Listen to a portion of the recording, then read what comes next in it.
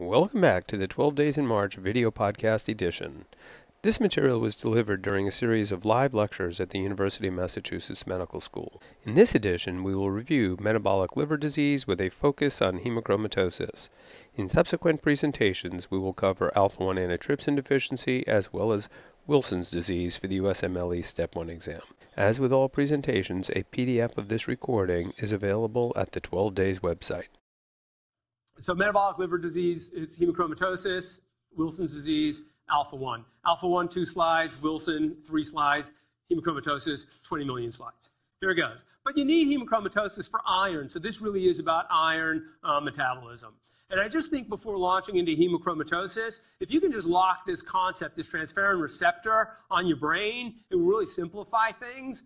So here you have iron bound to transferrin. Here's the receptor, but the transferrin receptor is attached to beta-2 microglobulin as well as HFE. And you know what HFE stands for? High iron. High iron. It's just brilliant. I wish everything was so named. HFE, high iron, that's a defect in hemochromatosis. But this is the complex. And you need an intact complex to be able to absorb iron. And if you have a defective HFE, you're not going to absorb iron, so your body is going to chronically think that you're iron deficient. So the problem with hemochromatosis is you just keep absorbing iron because your body doesn't know it's there because you have a defective receptor.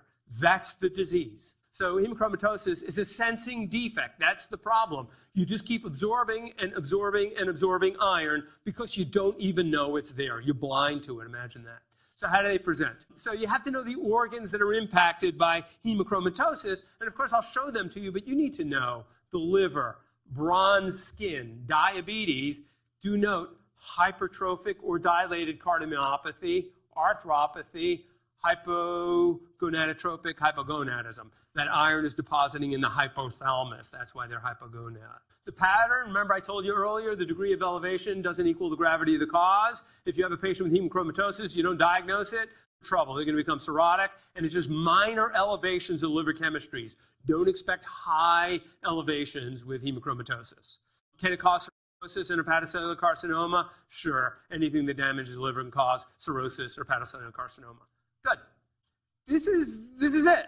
You can only regulate iron absorption. If we can excrete iron, we'd skip the next 20 minutes, okay? But we can't excrete it. We can only regulate absorbing it. And so who are the players? We have the absorption pathway, the carrier and storage pathway, and then we have things regulating it. And who are the players? So you have the enterocyte, also called the duodenocyte. There's no such thing as a duodenocyte. I made that up, but that's where it's absorbed in the duodenum. You have the divalent metal transporter. You need to take in the iron, so that's to get it into the enterocyte, and it travels through ferroportin into the circulation. That's the life if you're iron. It travels in the circulation attached to transferrin, and it's stored as ferritin, and you all know that. The regulators, look, I have 2 regulators, and you need to know them for hemochromatosis. One is the transferrin receptor that we already looked at a picture of, and the other thing is hepcidin. So this is really a story of hepcidin because it regulates movement, and if you didn't have a defective hepcidin, you still would not have problems with hemochromatosis. Defective sensing with the transferrin receptor, but this still regulates the movement, and so you have to have an appreciation of hepcidin too. And the way I approach hemochromatosis, the way we're going to do it is I'm just going to talk about really iron deficiency because that's what's going on here. The body thinks you're iron deficient. So what we're going to do here, you're going to be using for hematology as well. So you have iron. We've eaten. We have iron. It's gotten to the duodenum, and our duodenum has, and it's not that smart, duodenum, it's just a little enterocyte there, and has to make a decision whether to absorb iron. So the way it makes a decision is via how much iron it's in the cell. So it's got to take in transferrin to deposit the iron into the cell. That's how the duodenum is going to decide whether to absorb iron. And if it's got iron in there, it's like, do you want me to sing it? I got plenty of iron. Okay, I'm not going to sing it. All right, I will. So if there's a lot of iron in the duodenum, in the duodenocyte, it doesn't need more iron. So the next question is, how the hell did that transferrin iron get in there? It went in there through the receptor. We just looked at the receptor. That's how it gets in there. And if you got a lot of iron, a lot of transferrin, carrying iron, it goes into the cell, and everybody's happy. So in that instance, here, this is normal. If you're iron replete, the duodenocytes have plenty of iron taken into the cell via that transferrin receptor, and it's like, no, I'll take a pass on the iron. we regulate absorption. So I'm not going to absorb iron if the Duoden site is full of iron. But if you have a defective receptor, you don't even know you got iron, so you're going to keep going.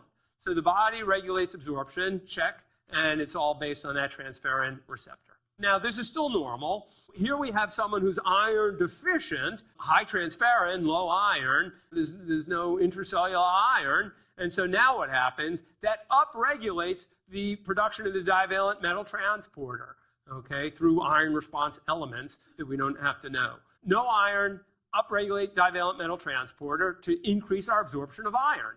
These are made in the crypt. They migrate up the villus, and at brush border, that's where they'll ultimately appear.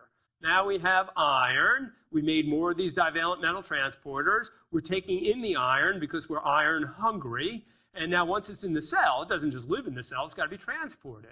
So it goes through this ferroportin channel. So ferroportin is another one of the players here. So it goes through ferroportin into the circulation, the capillary, where it binds to transferrin. Transferrin carries 2 iron molecules. Okay? So far, so good. Now, the issue, like I said, is hepcidin regulates movement. This step over here is regulated by hepcidin. Hepcidin will degrade the ferroportin channel. It'll block the channel. That's what hepcidin does. So if you're iron deficient, hepcidin is low. The iron you take in just travels through the ferroportin channel. If you have plenty of iron, hepcidin will downregulate the channel. That's what hepcidin does. So you're iron deficient, it's low. If you have plenty of iron, hepcidin goes high, blocks the channel. That's the role of hepcidin in this process. And I think that's what I have summarized here. So here's the disease. Moving on to the disease, there are 2 defects. The enterocyte is not sensing iron because of the damaged HFE effect on the transferrin receptor. So it upregulates the transporter, and you're bringing in a lot of iron. That's part 1. But part 2 is you've taken in all that damn iron, but you're also upregulating ferroportin because you have a similar deficit. This is the second lesion in hepcidin. Hepcidin is not degrading these ferroportin channels. So the iron you're taking in is going into circulation and depositing in your organs. That is hemochromatosis, as well as we reviewed how iron is impacted by iron deficiency. Okay? The only thing I want to tie in right now, which makes sense to do right here, is the anemia of chronic disease. IL-1, so in people with chronic inflammatory anemia, high IL-1 levels, it stimulates hepcidin. And what hepcidin does is traps iron in cells, the reticuloendothelial system. So iron is not available in our circulation. It's not available in our circulation for bacteria to use to proliferate. That's why this happens. IL-1 also decreases EPO production. So IL-1 is a major product in anemia of chronic disease. So hepcidin regulates the movement of iron. The HFE defect has to do with the absorption of iron. What do we need to know? Can't regulate iron excretion, only absorption. Here are the organs involved. Check. When they talk about multi-system diseases on the boards, this is the kind of disease they're talking about. Check. The diagnosis, and we're going to spend some time on this, is on the lab. So high transferrin saturation, iron to TIBC. You're going to be real familiar with that in a second. Elevated ferritin, which is storage. That makes sense. You have a lot of iron, so you're going to store it. The defect is on chromosome 6. And the liver biopsy. You're familiar with Prussian blue staining for iron. And that's an easy one. Whenever they give you Prussian blue, it's iron. Here's a dark liver. Here's Prussian blue stain in a patient with hemochromatosis. Voila.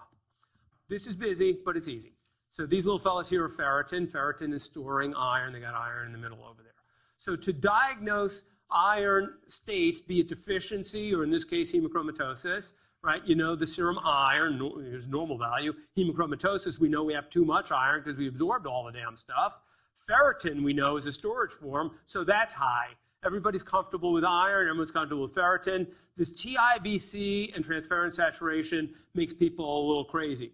Normally, transferrin is only a third, 30% saturated. So at any time, transferrin has adequate binding capacity. So here's iron binding capacity. If you have unbound transferrin, it's a high iron binding capacity. If you have transferrin that's saturated, it's a low iron binding capacity. So here with hemochromatosis, lots and lots of iron. Virtually all the transferrin is bound to iron. So you have a high iron, but your iron binding capacity is low. There's no transferrin capacity left to bind more iron. It's a low iron binding capacity with hemochromatosis. Iron deficiency anemia is the opposite. You have a high iron binding capacity. You actually, with iron deficiency anemia, you actually make more transferrin. So there's even more of it. Higher iron binding capacity, less iron, low transferrin saturation. Okay, so you have to be familiar with the transferrin saturation, iron binding capacity. And that's it. So people with hemochromatosis, high iron, high transferrin saturation, low capacity, high ferritin. All right, treatment is just phlebotomize these people. If you have iron overload, you use chelation, deferoxamine. The place you'll hear about deferoxamine is probably not with hemochromatosis. You'll hear about it with other iron overload states like thalassemia. Was iron overload, used deferoxamine, and what happened? Mucormycosis. So Mucor uses deferoxamine as a siderophore. It actually makes it grow and proliferate. Iron and fungus, that's an overlap.